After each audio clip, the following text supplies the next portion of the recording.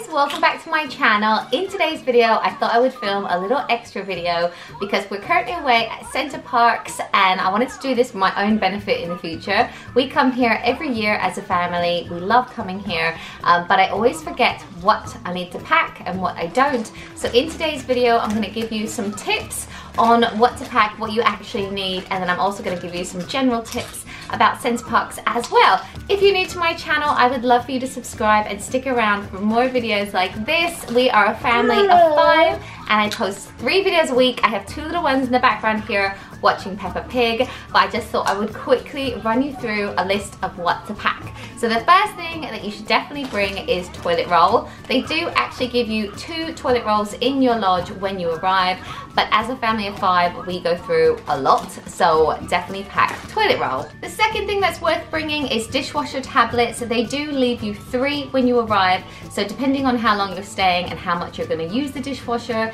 you might want to bring some of your own from home as well. We also bring fairy liquid to wash up dishes by hand, and we also love this thing. This is the Dishmatic. I think you can get them in Poundland. I bought mine in Sainsbury's, but you basically fill up the handle with fairy liquid and you can do your dishes really easily, so this was really handy to bring. You may also want to bring hand soap. They do actually leave you a bar of soap in your lodge to wash your hands with, but for our kids they find it easier to use liquid soap, so if yours are the same, definitely bring a hand wash. The lodges have fireplaces as well, so it is definitely worth booking the instant fire sticks before you get here. You can add it onto your booking and they will leave it in your room for when you arrive. You get 3 for £10 I think, but if you're going to use the fireplace, we actually haven't because we have a toddler, but if you're going to use the fireplace, it's definitely worth ordering them. You can buy them in the supermarket here when you arrive, but they're really heavy, so if you can remember to pre-book them, it's definitely worth doing. The next thing that we like to bring is posh ready meals. We particularly like cook meals because they're really nice and it saves us cooking every night. We like to relax while we're here, and it's also worth noting that the fridge is only a half fridge. It is quite small, and the freezer as well, so we like to bring those, and you can actually buy them here in the supermarket. So we brought 2 with us and then we ended up buying 1 as well, or you could cook a lasagna or a fish pie or something before you come here. Have it ready so you don't have to worry about it while you're here. The days are quite exhausting, especially with young children. We're going swimming, we go rock climbing, so much biking and stuff, so it's nice to just in the evening have a meal ready. If you do like to cook and you don't have young children to worry about, one thing that is a really good idea is you can get something like a HelloFresh box. So everything is pre-proportioned out and they're really yummy recipes, so that might be a good idea. There are also barbecues in most of the lodges, but some of the lower lodges, the barbecues aren't great, I would say. So some people I know have bought like disposable barbecues to put onto the barbecue, so that might be something worth doing. If you get the better ones, you get like a proper gas barbecue. Another foodie hack is to order your grocery shop to arrive the day that you're going to Center Parcs. So as it arrives, you just stick it in the car and then you drive off to Center Parcs. Or you can also get like a starter grocery pack to be here in your lodge when you arrive. We've done that a couple of times and it is quite good, but sometimes we end up with things we don't really need, like different types of jams that we would never really eat. So yes, something to consider.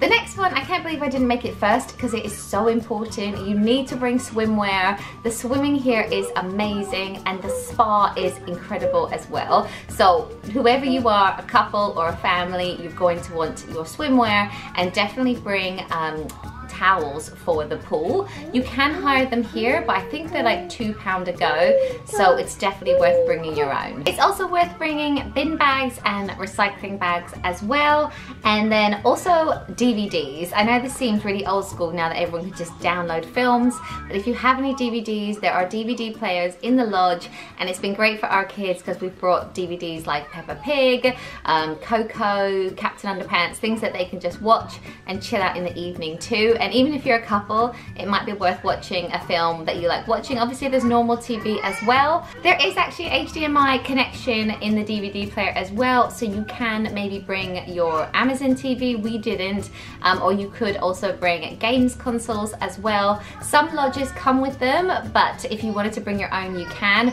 We actually don't, because it's quite nice to have a break from that kind of technology for us and the kids, but if you want to, you can. Another thing that we like to bring is board games. It's really nice in the evening to play a game as a family. You bond together. So we brought Fortnite Monopoly, which the boys have loved, but I haven't got a clue what I'm doing, and things like Guess Who and stuff like that. But yeah, cards or board games is a good one. We also brought tin foil and Tupperware as well, so that we can use tin foil for cooking or wrapping things up, and Tupperware as well, because sometimes we'll make sandwiches and take them out with us, or if you have leftovers, it's quite nice to have a place to put them. And now for a few general Center Parcs tips. When it comes to activities, don't feel like you have to book loads. When we first came, I think we booked 1 to 2 activities a day, and our kids were very young and didn't really appreciate them.